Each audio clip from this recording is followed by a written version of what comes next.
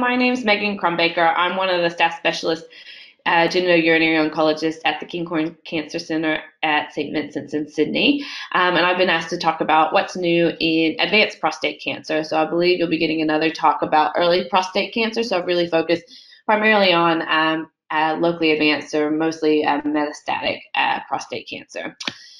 So prostate cancer treatments have really evolved over the last 10 years. So whereas previously, really it was kind of a sequential treatment, men had surgery and or radiotherapy early on and they were either cured, or if they relapsed or had metastatic disease at the outset, they had some androgen deprivation therapy or ADT.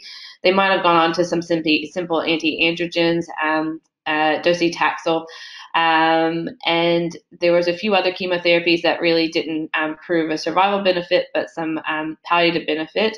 But that was essentially it. It was kind of sequential therapy across just a few treatments, and the outcomes definitely could have improved. So in the last 5 years, really, we've had a big evolution in the way we're treating prostate cancer. So rather than kind of going one by one through treatments, there's some men that really get combination treatment up front with either chemotherapy or the novel androgen signaling inhibitors such as enzalutamide or abiraterone.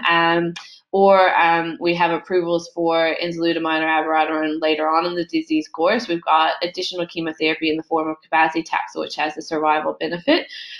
So really the landscape's changing, and now we've got a number of newer agents in trials coming through that are also being put into the landscape, and that's things like lutetium PSMA treatments, PARP inhibitors, and immunotherapy to a lesser extent. So some important delineations to make in prostate cancer. It's becoming really increasingly important to kind of delineate what the extent of the disease is and what the how you establish what the extent of the disease is, because particularly around Australia, we've got really easy access to PSMA PET imaging, but traditionally the clinical trials internationally have still been using conventional imaging, which is a CT and a whole body bone scan.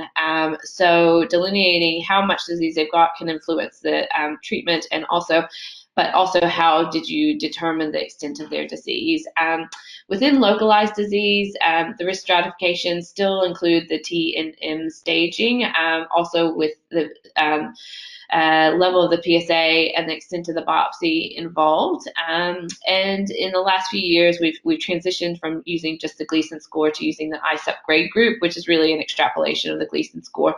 But you'll find that a lot of people still use the Gleason score rather than the grade group. In metastatic disease, as I mentioned, PSMA PET imaging has really gained a lot of popularity in Australia. It's a very sensitive PET scan that's pretty specific for prostate cancer. So PSMA is prostate-specific membrane antigen, and it's a protein, a glycoprotein receptor that's expressed on the majority of prostate cancers, and particularly high-grade prostate cancers.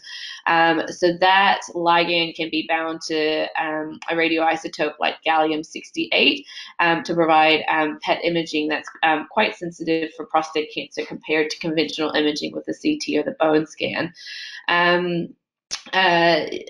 Other really important delineations to make in treatment, particularly because PBS has certain treatments approved for different disease states. In metastatic disease, it's important to delineate whether the patient is hormone sensitive, so still responding to androgen deprivation therapy, or if they're castrate resistant, so their PSA has started to go up despite castrate levels of testosterone. And that's really important because the drugs like abiraterone and enzalutamide you can access in the castrate resistant setting, but PBS will not pay for those in the hormone sensitive setting.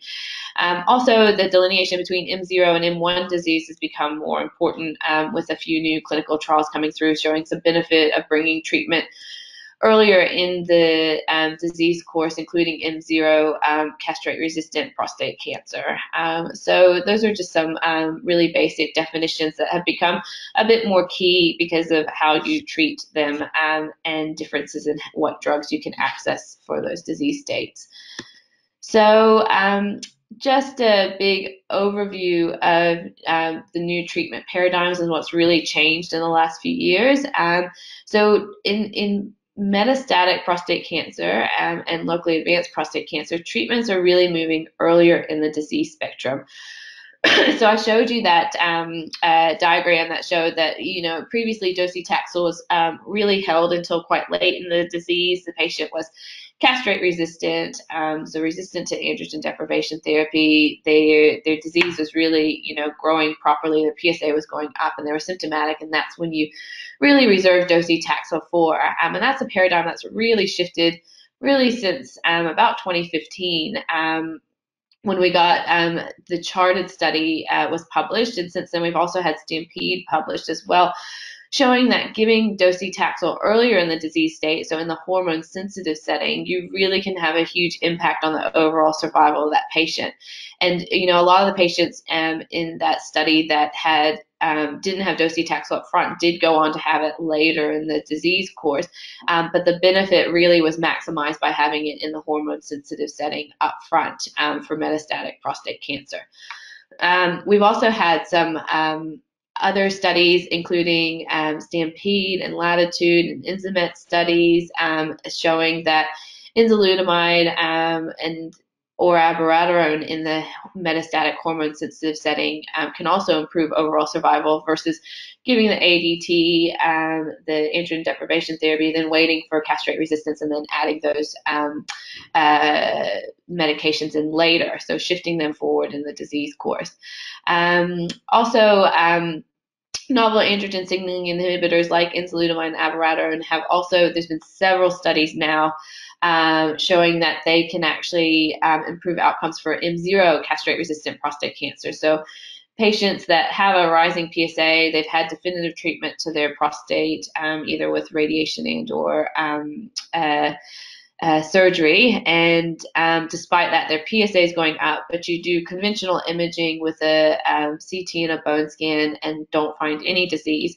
Giving them escalated treatment with either enzalutamide, apalutamide, darolutamide really has shown benefit for their outcomes. So that's another important delineation to make, because previously there wasn't really a standard of care for men who were on ADT and resistant to it without measurable disease on their scans.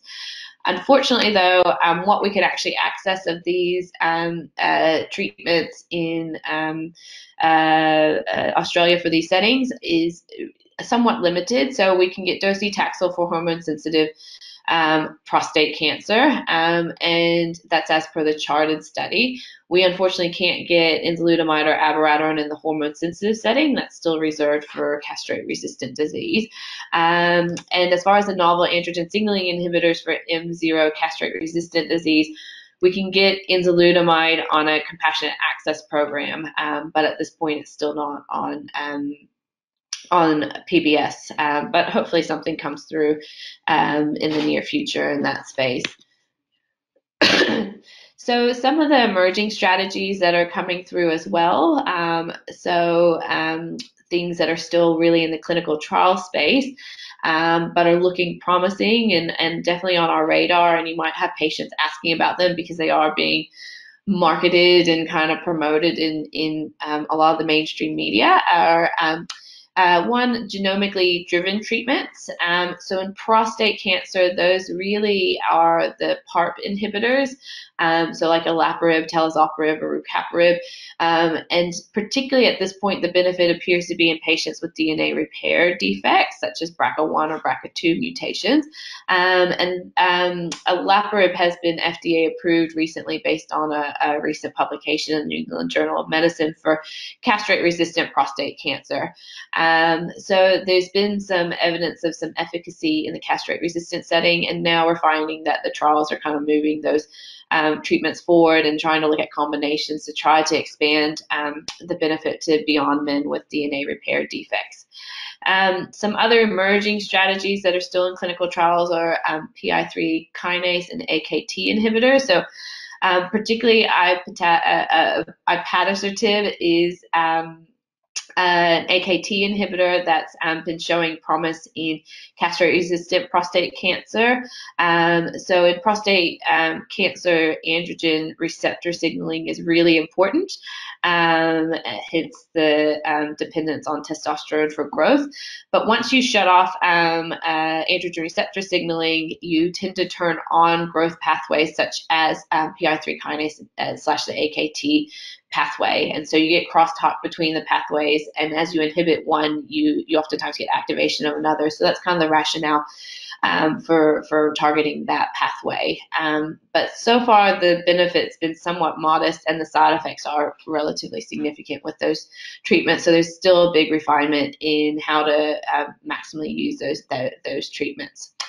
Some other strategies that are particularly being marketed around the news are PSMA targeted imaging and therapeutic agents. So as I mentioned, prostate specific membrane antigen is a glycoprotein expressed highly on particularly higher Gleason or grade group score prostate cancers. And you can use that for the PET scans. So we're picking up a lot more disease than we could previously with our conventional imaging. And this is opening up to potentially using some oligometastatic strategies for prostate cancer. So really directing treatments aggressively towards just a few metastases, whereas previously they would have you wouldn't have picked up those small metastases, and by the time you did pick up things, the disease was generally too far in advance to really focus on that, and you really needed to go with systemic treatment. We're still really refining those strategies though, and there's still a lot of question marks there, but having these more sensitive scans is allowing some exploration of that space.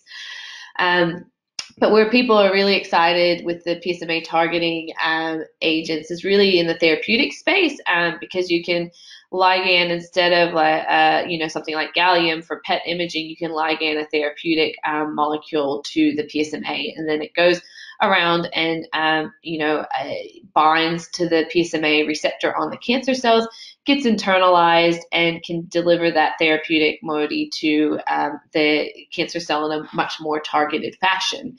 And with that, there's a lot of excitement around that, particularly lutetium PSMA therapies. And then I put a question mark for immunotherapy. So far, immunotherapy, the benefits are probably restricted to a very small subgroup, and our strategies for picking the winners in that respect are still pretty poor. So that's still a place where there's a lot of room for improvement, a lot of exploration, and we can't access those treatments off of a clinical trial in Australia. They're very expensive, and the evidence behind them so far is still a work in progress. So I thought I'd run us through a case study kind of hitting on some of these key points for metastatic prostate cancer that I've mentioned, to put them into some context, particularly in clinical practice. So this case study is a 65-year-old gentleman. He presents with lower urinary tract symptoms and a PSA of 56. And he undergoes a prostate biopsy, which shows a Gleason score of 4+3, which correlates to an ISUP grade group of 3. And here I've just got a diagram of, the H&E slide of the different grade groups and how they correlate to the Gleason score. So grade group 5 is really the old Gleason 9s and 10s, so 4+5, 5+4, 5+5, and grade group 4 is the old Gleason 4+4. But basically what you see are the well-formed glands become increasingly chaotic and less structured. So this guy has a middle grade prostate tumor. But he has a relatively high PSA, so he undergoes staging.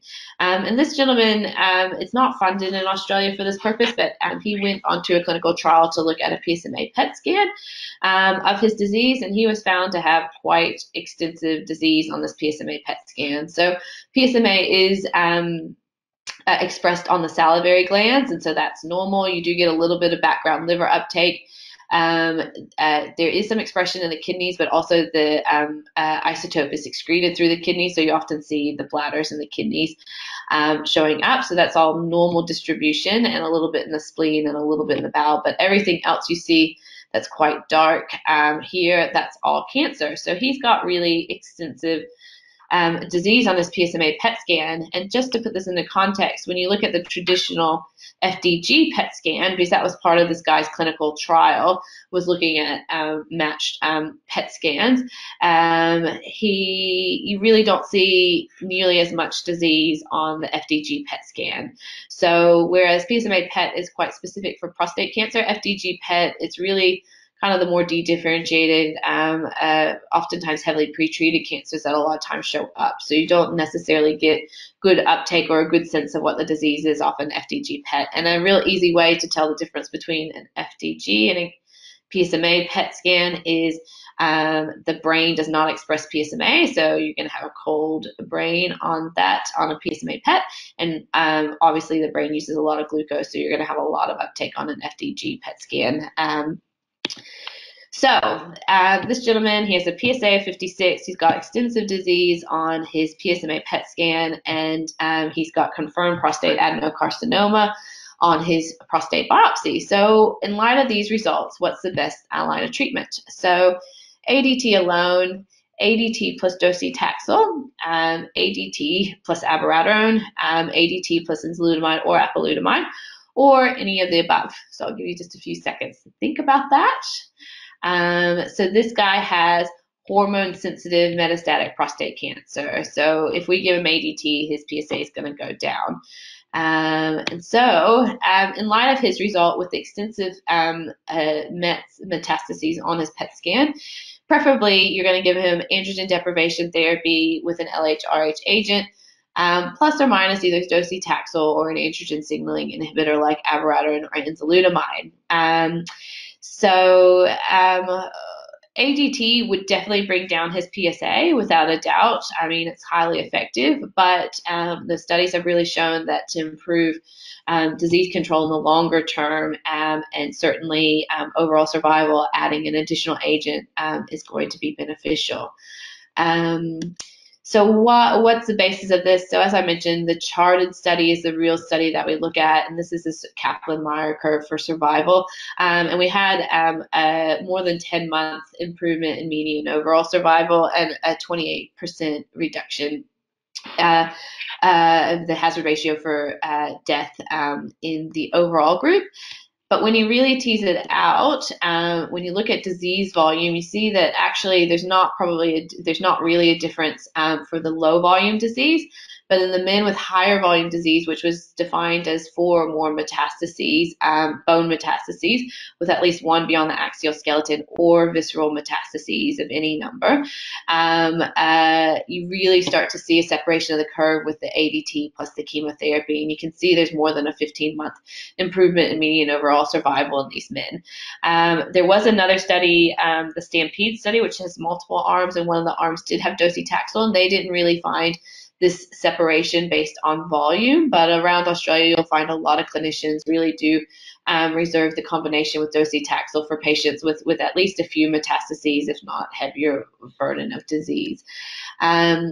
And again, abiraterone, the study for that, one of the studies was Latitude, and also the Stampede had an arm with abiraterone. So it was ADT plus or minus abiraterone. And the ADT was the clinician's choice of any LHRH agent that they wanted to use. And again, the median overall survivals are pretty similar. And these men needed at least 2 metastases or visceral metastases. So you're seeing that really big separation in the survival curves and quite significant p-values with these treatments. And so that's why we're keen to give these treatments up front. For abiraterone, we're not as fussed as it being a heavy disease. Both Stampede and Latitude really showed a benefit kind of regardless of the volume of disease. But unfortunately, again, we can't access those treatments except for on a cost-sharing program, which is still quite costly for the patient. So the reality is, generally in Australia, we wouldn't have done a PSMA PET scan on this guy because he would have had to pay $500 to $700 for that. And so he actually got conventional imaging because that is what the basis of the volume of disease in these trials that I just mentioned was all on conventional imaging. So the patients were delineated high or low volume based on CT and bone scan. So he actually has a CT and a bone scan that shows that he's got 3 bony metastases. So by charted criteria, he'd actually have low volume disease, but bordering onto the high volume. So in light of this information, he's got, low to moderate volume disease, hormone-sensitive prostate cancer. Would it be reasonable to do a radical prostatectomy in this gentleman? B, radiate his primary tumor in the prostate, radiate all his metastases, so the 3 bone metastases you see on bone scan plus his prostate, or give some ADT and consider radiation to his prostate. And so what we recommended for this gentleman is D, giving androgen deprivation therapy and considering radiation to his prostate. And that's really based on evidence from a few different studies showing that in men with low volume disease, low metastatic burden, giving radiation to the primary can improve not only progression-free survival, but also overall survival. And that's probably because it makes sense that, if you're debulking a good proportion of their disease and getting good local control, then you're giving benefit. Whereas if it's, maybe 1 to 2% of their overall disease, if they've got extensive metastatic disease, then you're probably not making a big different impact on their disease state. And these are the survival curves showing, and the failure-free survival curve showing that in low volume the curves separate, whereas there's overlap for high metastatic burden of disease. So in Australia, we would consider giving radiotherapy to the primary in addition to systemic treatment, so at least androgen deprivation therapy, but it doesn't need to be done at any particular time. A lot of times we try to do it within the first year of treatment. We see that the PSA is falling and they're responding to treatment, and then we kind of get them to see the radiation oncologist in that setting.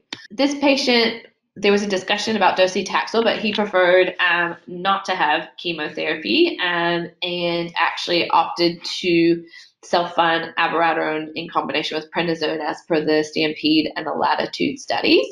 So he had androgen deprivation therapy with abiraterone. And would have been sent off to see the radiation oncologist about treatment to his primary. So the side effects he could expect with the addition of abiraterone and low-dose prednisone to his treatment would include, or would not include, either A, hypertension, B, easy bruising, C, hypokalemia, D, peripheral edema, or E, obstructive LFTs. So all of these are side effects of abiraterone with low-dose prednisone, except E, the obstructive LFTs. So abiraterone can occasionally cause more of a hepatic inflammatory LFT picture, which is very rare, but otherwise it causes a Cons-like syndrome based on its mechanism of action. It's a CYP17 inhibitor, so it really focuses on the adrenal androgens that can be produced despite the LHRH turning off testicular production of testosterone. And so the side effects are based on some of the shunting of that adrenal steroid pathway. So hypertension, generally preferentially treated with an ACE inhibitor, but treated as per usual hypertension. Easy bruising is oftentimes due to the prednisone. Hypokalemia and peripheral edema is that Cons-like syndrome. And we do generally do some LFTs in the first kind of month that the patient's on abiraterone to make sure they don't have a hepatic picture, but that's very rare. So this patient will be on long-term androgen deprivation therapy. So ADT with an LHRH agonist for metastatic disease is an ongoing thing. Any treatment we start on a patient is in addition to the ADT. So essentially most of the men with metastatic prostate cancer will be on ADT in the long term.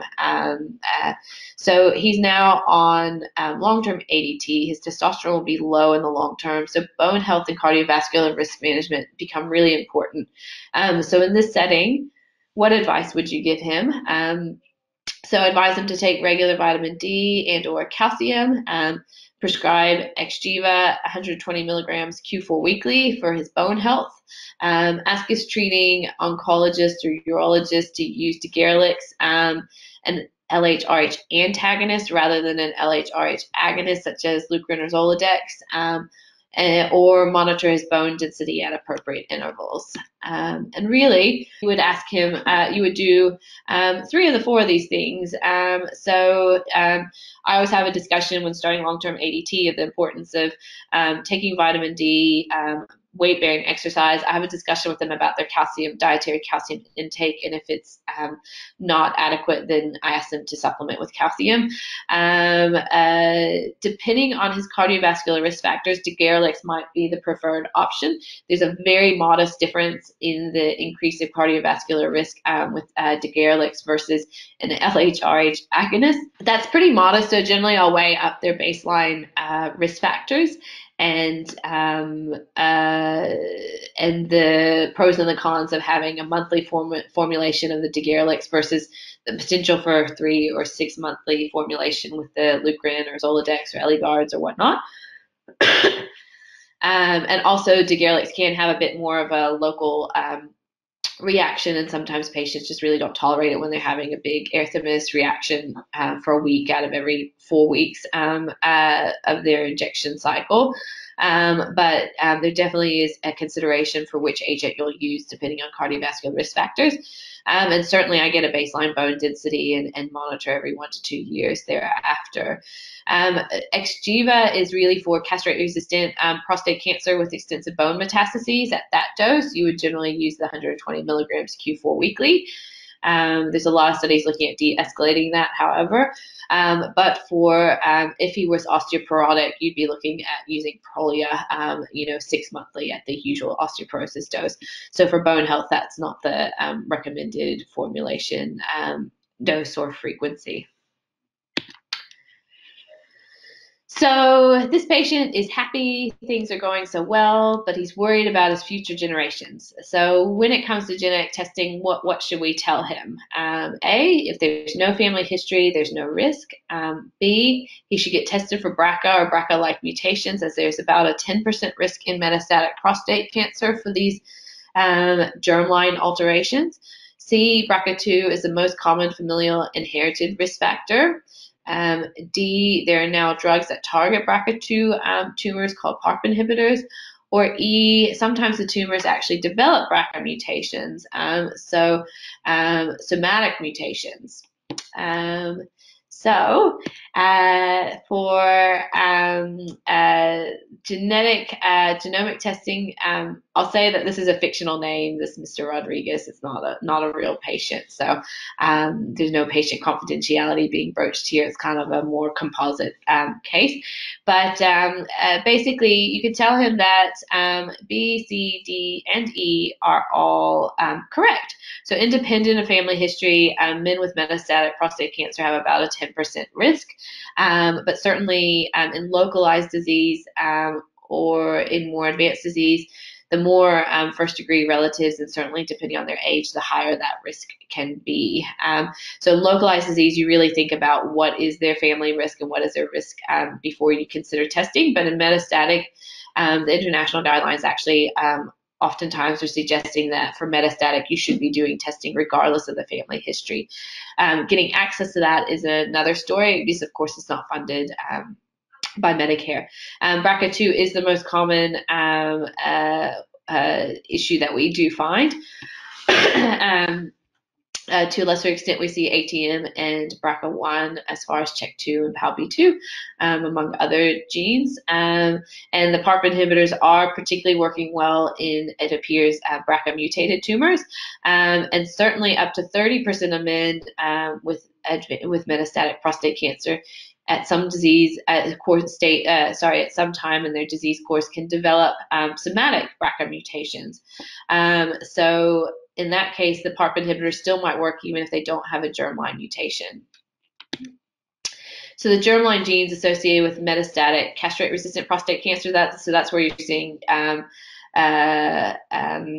a higher rate of germline mutations, but really nearly half are BRCA2. We see a lot of ATM, BRCA1, CHEK2, and then we do see a little bit of mismatch repair gene defects, particularly in the Gleason 5 prostate cancers, not so much in the low grade, and then there's a few other kind of DNA repair genes, but a lot of DNA repair pathway genes altered. So future options for Mr. Rodriguez. So he remains on abiraterone for 2 years, and then his disease begins to progress after that. So possible future treatments in Australia could include docetaxel, cabazitaxel, lutetium, PSMA, enzalutamide, PARP inhibitors, or radium-223. So these are the taxane chemotherapies that have proven overall survival benefit. Lutetium PSMA has just had a randomized phase 2 versus cabazitaxel presented at the recent ASCO conference, and that showed a PSA response rate of 64%. So promising, but it wasn't powered for overall survival. Enzalutamide, which Affirm and Prevail showed benefit for that in a castrate-resistant setting. PARP inhibitors, we've got studies for as well. Still later on in the disease course after a few different treatments, and radium-223, which has shown a survival benefit as well in bone predominant disease. At this point, you can't routinely access radium-223 in Australia. There's access to lutetium PSMA, but that's generally either on a clinical trial or self-funded. And then and PARP inhibitors would be the same, either on a clinical trial or self-funded, but docetaxel, cabazitaxel, and enzalutamide would be available on the PBS for this patient. So to sum up, hopefully I've given you a bit of an overarching view of kind of what's evolving in prostate cancer and a bit of a clinical context to that. But the key points are that the paradigms for treating advanced prostate cancer are changing. So this old model of ADT, wait for resistance to that, and then string the long treatments beyond that is changing. We're bringing treatments a lot earlier in the disease. We're refining our molecular targets and looking at more genomically directed treatments. There are emerging targeted treatments that are promising. So lutetium PSMA is showing a lot of promise, and it's nice because it's got limited toxicities involved with it, whereas some of the other, quote, targeted treatments that are targeted at DNA vulnerability, such as PARP inhibitors, they are associated with some toxicity. So just because it's a tablet, just because it's not chemotherapy, doesn't mean that it doesn't have significant side effects. And then men are living longer and remaining on ADT throughout their disease course. And so it's really important that they have a great local doctor, general practitioner to help look after their cardiovascular, metabolic mode, and mental health. These are really important factors for these men. So, I try to address them in consultations, but sometimes the patient is wondering why we're not talking specifically about their cancer. And sometimes when we're trying to switch treatments and whatnot, it does sometimes take a back seat in the discussion. But they're as important, if not, far more important for some of these men. So, it's really great if we can work as a team to really look after the overall well-being of the patient. And that's it. Thank you.